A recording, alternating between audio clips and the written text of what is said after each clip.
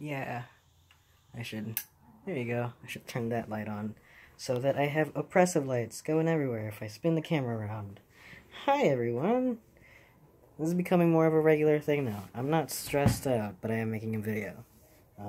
Well, I guess I'm a little bit stressed out. My buddy over here has this thing, and he's had this forever, but like, so I'm not worried that it exists. I'm just worried about like its consistency. Like it's not that hard. Not hard, but like it's lumpy. I don't know what to make of that. Maybe he's just thirsty. I don't know, because we do have water. It's just haven't gotten like an actual like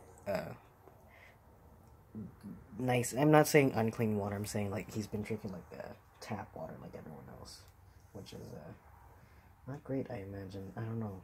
I mean, everyone else seems fine, which is why it doesn't worry me too much about what it is. Maybe he just got like stung by a bee, but I doubt it because the rest of his face isn't swollen. It's just that bit. So I guess I am stressed. But regarding like just general day-to-day things, it's nice to get started back up again. Something I did notice is I rag on school sometimes because like it is a stressful time in your life. And having to juggle school, work, and rehearsal schedule sucks. Quite honestly, it's a lot to take in because you don't really have a day off. Like, so say I'm working like I think 4 or 5 days next week because I don't have shows next week, but I'm working like 4 or 5 days, and on my day off I have school, and days that I don't have either, I have rehearsals. Or sometimes days that I do have school, actually, yeah, every day this week is rehearsal, and it's like, it's insane, you know. Like one aspect is trying to give you these days off, but they don't really take into account that these other things are happening on the days that you have those days off. You know what I mean? So it's constantly having to get up and like go out and do something. But every once in a while, you get up and do something that's fun, and the show is great.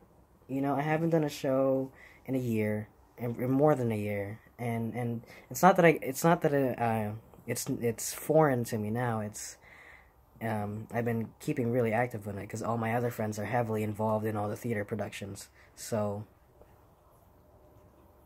what's going on with you, buddy? What is this? Yeah. So I've gone and seen pretty much almost every show that's been going on at the college since I not stopped, but like since I took a break from the whole acting thing, and I'm getting back into it with a Shakespeare play just because I've never done it before, and also it's with a director that I haven't worked with before, and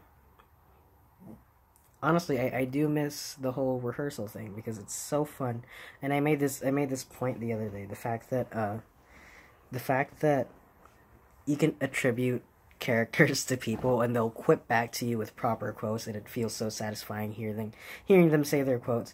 One of my new friends that I met plays Puck, and we're doing Midsummer Night's Dream, and she plays Puck, for those that are aware of what that show is about. But Puck is one of the leads, and she does such a great job, and so we give her lines regarding Puck, and then she feeds back lines about Puck, you know, like lines that she's supposed to say as Puck, and it's so satisfying, and you don't get that with any other medium. You know what I mean? I mean, like a musician can play a song for you, right? But I don't know. There's something about getting into the character and acting that way. It's so cool. But moreover, the people playing those roles are actually like cool people as well, making some new friends here and there. We just spent some time exploring the set because the set got moved to the first venue that it's supposed to be at. So that's pretty exciting, honestly. And we got to check out we got to check out some of the other venues today too. We just took another look at them and see what it's gonna be like working in those environments. I think it's gonna be fun. Honestly, it just meeting new people, super fun. Meeting some cool new people is really fun. just walking around the city, I think something that's been taken for granted, something that we kind of found.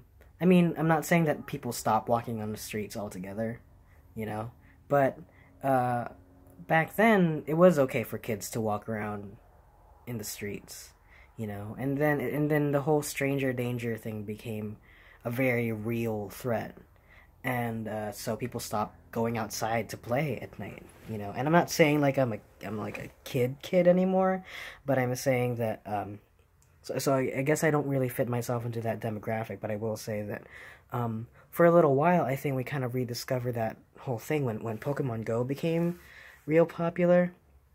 For a little while, that first few months, um, when Pokemon Go became really popular and everyone started going around and like hunting. And I remember going out those first few weeks down at the pier, down by the docks, by the city that I live, and and it was hustle and bustle. It was like it wasn't even like daytime. We were walking around like midnight, like hanging out looking for Pokemon, and it was like the most fun I think that people had in 2016, and it was really amazing. And nowadays Pokemon Go isn't all that, just because now that it's open worldwide, the servers are suckish, and promises are like still haven't fixed. I thought about getting back into Pokemon Go when the new Pokemon came out, but then I realized they never actually fixed the servers. It's just because of the way that the game is created. I don't think it can ever get to a point where it's not gonna be fixed. It's just gonna be constantly patched and repaired. They would have to make a whole other game to do that. So I think that's something that would be better use of their resources. But I understand that it's not like time, like it's not optimal within their resources to just make up a whole new game. It would just be better to just keep patching it and patching it until something gets broken. But yeah, and so I haven't really had time to like walk around and do all that stuff because I'm not gonna do that by myself. I don't think anyone wanted to. I think that was part of the problem, was that no one really wanted to go out and like walk around by themselves, because honestly, stranger danger thing is still very much a real presence. But when Pokemon Go came out, not only not only were you gonna go out in a group, you knew that other people were going out in groups, so it felt pretty safe, you know. And then you get the assholes that like took advantage of that, like people putting up lures and then mugging them, and it was like, like we can't ever just have nice things. But we got to walk around downtown, and it's a tourist town, so it's real pretty. So we walked around downtown a little bit, and it was kind of honestly, it's a really nice experience. I love walking around downtown. I don't really get to do all that. I don't really get to do that all that often. It's probably like the second or third time that I've done it. So just getting to see what it's like is it's cool. There's also a really high spot up in the mountains that we get to go up to, and I wish we had stayed there at the night actually. But I'm glad we went back and walked around downtown a little bit. It was pretty great. But I guess that's all that I want to say is it's fun being busy, I guess, is the gist of it. It's fun meeting new people that, you know, that have some similar interests to you. I finally met someone else that watches Westworld besides me, you know. We didn't really get to talk about it all that much though, so yeah.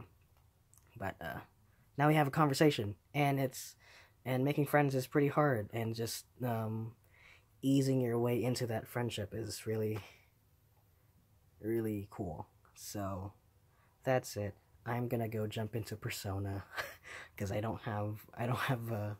have work tomorrow, but I do have rehearsal. So, but that's at night, I assume. So awesome. I'm gonna go. I hope everyone had a fantastic day, and I'll see you guys next time.